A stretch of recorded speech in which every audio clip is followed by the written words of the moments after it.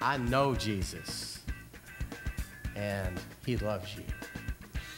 I know Jesus, he can forgive you. I know Jesus, and the grace that I've received is for you, and the peace that I've received is for you. And I believe that what he extends to me, he extends to you. Come on, clap your hands and help us this morning. Lord, you are good, and your mercy endureth forever. Amen? Here we go. Lord, you are good, and your mercy endureth forever. Lord, you are good, and your mercy endureth forever. Come on, let's say that again. Lord, you are good. Lord, you are good, and your mercy endureth forever. Lord, you are good, and your mercy endureth forever. People from every nation, And tongue, from generation to generation, we worship you. Oh, hallelujah, hallelujah, we worship you for who you are. We worship you. Hallelujah, hallelujah, we worship you for who you are. You are good. the Lord is good this morning. Come on, sing it with us today. Lord, you are good, and your mercy endureth forever. Come on, testify today. Lord, you are good, and your mercy endureth forever. Come on, sing that again. Lord, you are good. Lord, you are good, and your mercy endureth forever.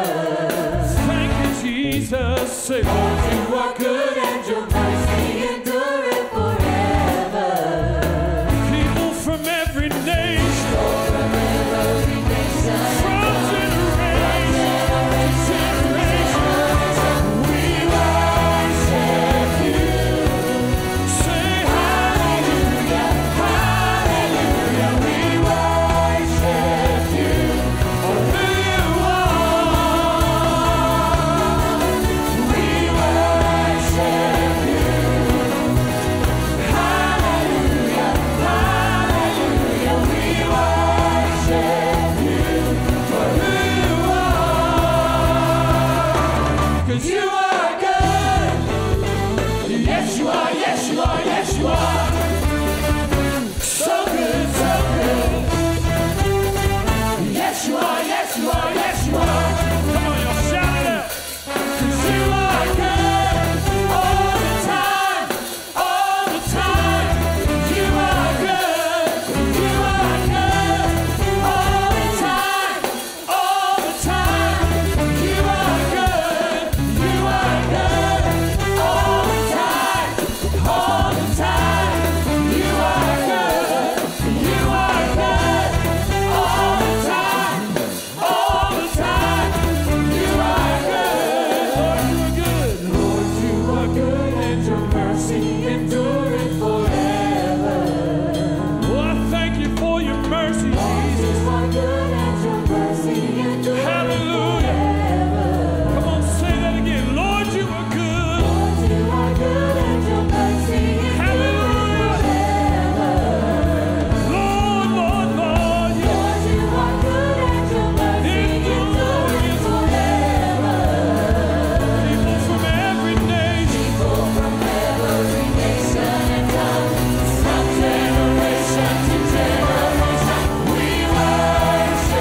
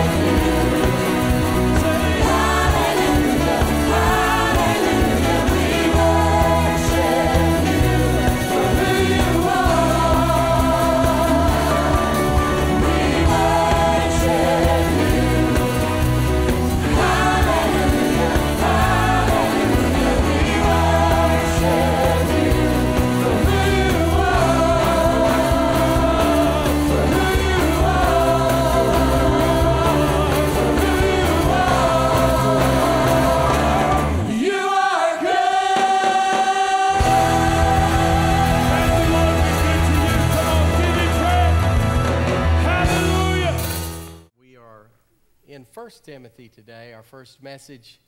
I've enjoyed walking through the entire Bible, and now we have arrived in this letter of Paul to Timothy.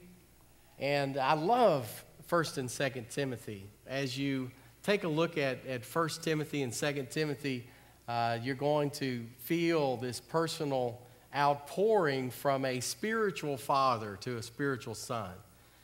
Timothy is identified as a son of the faith, is a young man that Paul has had the opportunity to sort of watch grow up in the faith, to see his calling develop and his fulfillment of that calling. When Paul writes this particular letter, it's a time when Timothy certainly could use encouragement. And so I want to ask you to enter into 1 Timothy and encourage you to read the entire letter this week, 1 Timothy. But keep that in the back of your mind as you read that Paul is writing to Timothy. Timothy has a particular assignment, a difficult assignment. And you can see that as Timothy is set up to really oversee this church at Ephesus, there are things that he faces, challenges that he faces. Certainly there are challenges everywhere. But you can take note of some of those challenges as you read through the letter. Obviously, there were people who were teaching things that weren't true. There was a need for mature and godly leadership, and Paul sets out a description of what that looks like. He tells us quite specifically what mature leaders look like in his letters to Timothy and also to Titus. And so we know that there must have been a great need to continue to raise up leaders, mature leaders, godly leaders, spiritual leaders. And so that's a part of Timothy's challenge. But I'm going to boil it down this morning to say that in reading 1 Timothy, I sense that Timothy needs encouragement. And Paul was a man that was certainly uniquely fit to provide that encouragement. And I want to ask you to take a look with me in chapter 1. In a moment, we'll look at verses 12 through 17. And so find chapter 1, verse 12, and you can highlight that passage.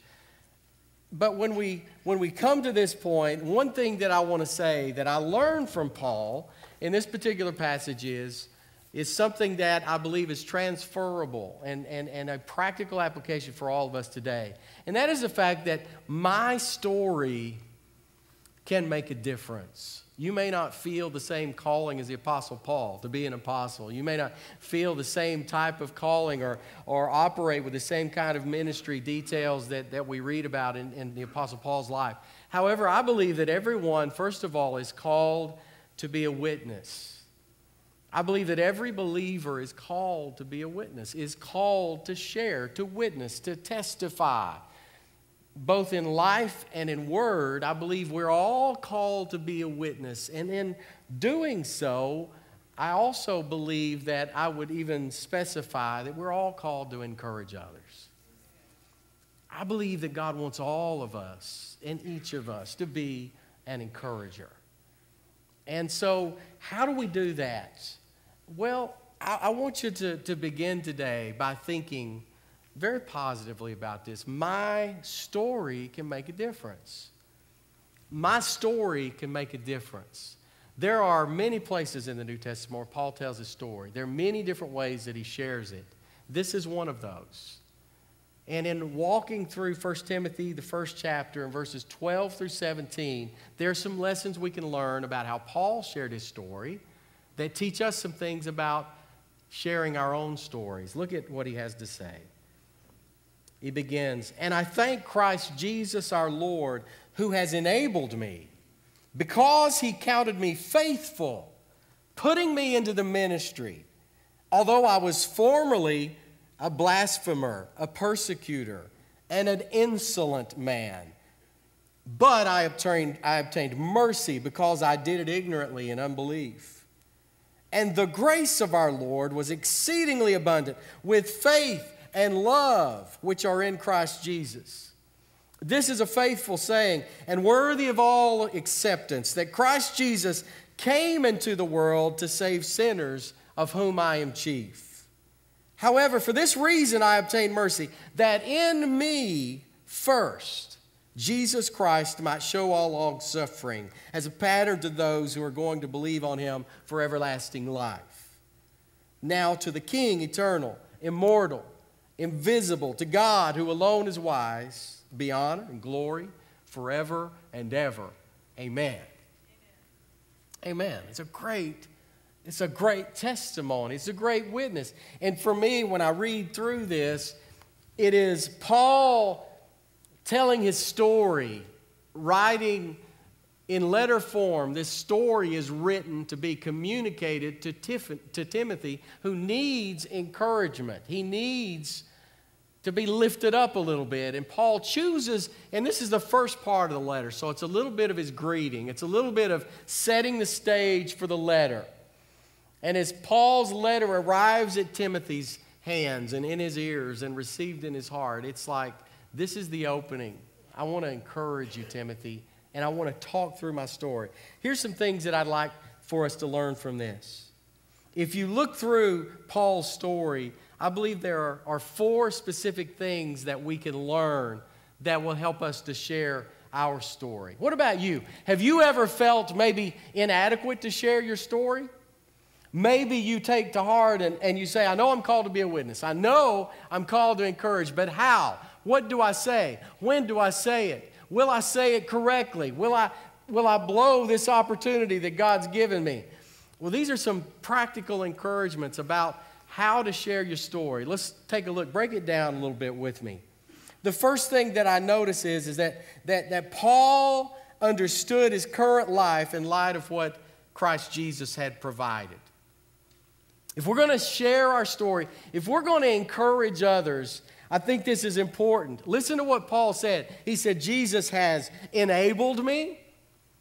In other words, Paul, he introduces his story with a certain amount of humility. That enabled. You remember the words of Jesus when he said, and you shall receive power after the Holy Spirit has come upon you. That's a passage that we associate with the day of Pentecost and the outpouring of the Holy Spirit on the disciples. Same word here that Paul uses, same root word there to say that it is because of Christ in me that I am enabled to be who I am. You see, when we share our story and we set out to encourage others, I think humility matters. I think it matters, because if we're just going to share our story to say, hey, look at me, it's not going to be the encouragement that God intends. And Paul says he understood his current life in light of what Christ Jesus had provided. And he said, Jesus has enabled me. Jesus has counted me faithful. I didn't set myself up. I didn't set myself up to be the apostle, to be the encourager, to speak. Jesus enabled me, and Jesus counted me faithful. And then he says, and Jesus has put me into the ministry. I am where I am today because of Jesus. If we're going to be good at speaking our story, we have to learn to be able to say what Jesus has provided. We have to be willing to point to Jesus first in our story. Second practical help I would draw from this is that Paul understood his past with a proper perspective. It's not just that he understood his past. It's not just that he could tell his story and tell about where he had been and tell about what he had done and tell about the mistakes he had made. He understood his past, but with a proper perspective. Look, as you look through that, he says, I was a blasphemer. In other words, I said things about Jesus that weren't true. That's what he means when he talks about his blasphemy. He says, I know that I said things that weren't true. He says, I was a persecutor. I persecuted those who loved Jesus, who knew Jesus, who talked about Jesus, who served Jesus. I persecuted them. I was insolent. One translation of that is violently arrogant. That's descriptive, isn't it? I was proud. I was arrogant. I was insolent. Paul describes himself that way. He says, I was ignorant. I did not believe. Paul understood his past in proper perspective. He measured his past against Jesus and his present. Now, let me just say something here, because when I think about telling our stories, when I think about encouraging others through what we've endured, what we've experienced, the mistakes we've made, what we've said and done, maybe like Paul, there are a lot of things in our past that were against Christ, that were contrary to Christ. But it's important for us gain a proper perspective. Here are a couple of problems I see when it comes to our past. First of all, we can be a prisoner to our past. We can be a prisoner to our past. I'm talking about in order to share your story about Christ, in order to share your story in a way that encourages others, we have to have a proper perspective on our past. One way we can fail is we can be a prisoner to our past. We can still be caught. We can still be trapped. We can still be living there. Paul doesn't share his story in a way that says, I'm still there. He says, I was a blasphemer. I was arrogant. I was so proud. I was insolent. I was a persecutor. I didn't believe. And I persecuted those who did. He wasn't trapped in his past. He wasn't living in the past. He was presenting it as a part of his story of who Jesus is. Don't be a prisoner to your past. A proper perspective of our past recognizes that we have been set free, that old things are passed away and all things become new. Don't be a prisoner. The other mistake we make is don't glory in it. Now, when Paul talks about his past, and he does share details about his past, but notice how quickly Paul points to Jesus Christ. See, the glory belongs to Jesus. Even when he speaks of being a chief of all sinners, even when he elevates his sin, it is to elevate the grace of the Lord Jesus Christ. And he points to Jesus. He's constantly pointing to Jesus. When we talk about our past, let's not glory in it. Let's not be a prisoner in it. Let's glorify God. Use your past wisely to glorify God and also to minister to others. Because I believe the experiences we've gone through, even our sins in the past, God wants to use those experiences to minister to others. But that can only happen if through those we're pointing to Christ and not to ourselves. It can only happen if we're pointing to Christ and we're recognizing that He is the one who has set us free. And we're not a prisoner to the past. Secondly, have a proper perspective on our past. Third thing, let's look at another practical help we find here. Paul knew how to describe the ministry of the Lord Jesus Christ. It's obvious when you read through, this is a short story. Paul's describing a lot of his life. He's describing years and experiences and past and present. And it's just a few verses in this letter. However, it's clear when you read through this that Paul knew how to describe the ministry of the Lord Jesus Christ. Listen to how he says it. He says, the Lord's grace was exceedingly abundant. He says, faith and love are found in Christ Jesus.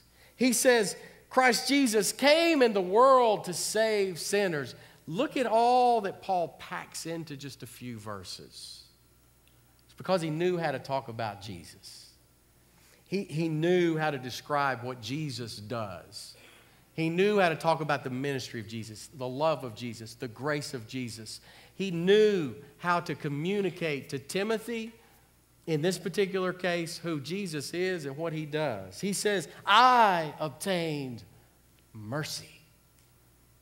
He knew how to talk about what Jesus could do. Do you know how to talk about who Jesus is and what he does?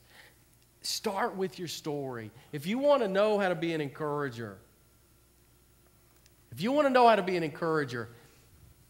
you need to develop your ability to talk about the ministry of the Lord Jesus Christ in your life. There are ways that Jesus has ministered his grace in my life that is, in one sense, the same as the way he's done it for you, and in another sense, it is totally unique to my journey. There are things that I can speak about the grace of Jesus Christ in my life that I need to develop my ability to talk about it. I need to develop how I can communicate how he has ministered to me so that I can tell my story. Paul was able to do that. Invest your life in knowing him. Invest your life in loving Jesus. Invest your life in drawing near to him. Invest your life in experiencing his ministry in your life. And then talk about it. And then tell others about it. Invest all of yourself so that how do you know Jesus? Well, you spend time with him. How do you know his ministry? Well, you meditate on it. You embrace it. You receive it. You celebrate it. And you talk about it. That's the very center of our lives that we're talking about today. Jesus be the center. And Paul knew how to do that. He knew how to do that. And the more we share Jesus, the more effectively we will get sharing him. Talk about him.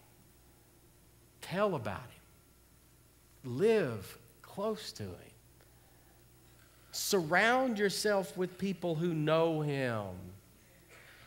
Surround yourself with people who know him, and don't be afraid to surround yourself with people who know him with different types of experiences than you have. Praise the Lord. Praise the Lord for people who have experienced Jesus in different ways. I shared before when Nick and I had the opportunity to go to Cambodia, we met Moses from Vietnam, who's a great apostle in Vietnam. And what stands out in my mind about him more than anything else is they said he has his bag packed in his apartment. He's been arrested so many times for preaching the gospel that he has a little travel bag by the door. So that when they come get him, he just picks up the bag and heads to jail. Multiple times. Noble, I'm glad I met him. I'm glad I met him. I heard a story about the ministry of Jesus Christ. That's different. I don't have a bag packed. That's a different world from where I live. Same Jesus. Same Jesus. Same Jesus. But there are things that he has done in your life that he hasn't done in my life. Learn him. Know him. Get close to him. Learn to talk about him. Learn to share about that ministry. Now the last thing, if you look at what Paul did, Paul understood how his testimony gave him a purpose in life. There are times, I think every human being wrestles with purpose. I believe all of us at one time or another in different ways At different seasons in our lives, we wrestle in different ways. But I think inside of every one of us is a wrestling with my purpose, with why am I here, and my identity in Christ, and how I serve out that identity. Paul understood that his story, his testimony gave him a purpose. Listen, he says, I received this mercy from the Lord Jesus Christ. I received this ministry from the Lord Jesus Christ so that my life could be a pattern. Did you hear that?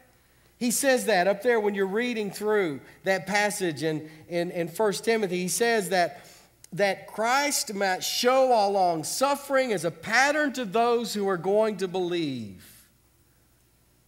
So that my life, my testimony, my story, Paul said, is a pattern. So what Paul understood is that my testimony gives me a purpose. I have received mercy from God.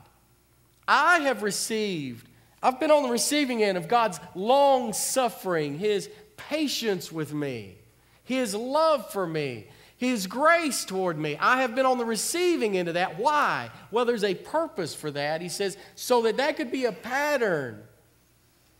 God, give us those opportunities where we can look people in the eye and encourage them and say, what He has done for me, He can do for you. Bottom line, when we're sharing our story is we need to be able to get to the point to say, what the New Testament says it this way, that God is no respecter of persons. That what God, the forgiveness that I've experienced in my life, He can do that. Because there are people that come along in our lives all the time, and deep within them, if they know that we have peace with God, here's a part of the question, and here's where the need for encouragement comes in, is they look and they say, you have peace with God. I could never have that. They may not say that out loud. You may be thinking that here this morning. You may be thinking, oh, that's great, Pastor Paul. You have peace with God and you know Jesus. I could never have that. Paul understood. And I think if anything, that's one reason he would say, and I was chief among sinners.